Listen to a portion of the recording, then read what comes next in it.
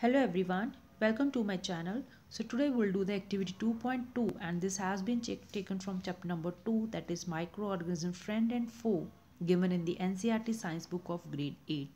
So let's get started. Now you are supposed to take a few drops of water from a pond. तो आपको pond से जो है पानी के few drops लेने हैं. Now spread it on a glass slide and observe through a microscope. Then you are supposed to look that slide under the microscope and make sure उस glass slide के नीचे है जो आप जो है pond से पानी लेके आए हैं वो होना चाहिए, right? So what you will see lots and lots of microorganisms.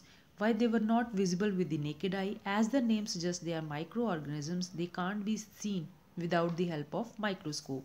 So you can find जैसे अमीबा हो सकता है, उसमें पैरामीशियम हो सकता है, इसमें क्लाइडोमोनास हो सकता है, स्पाइरोगैरास हो सकते हैं.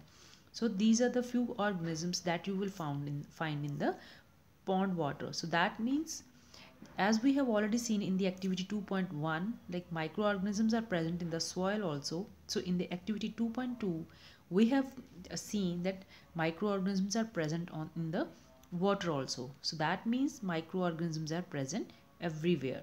Thank you so much for watching.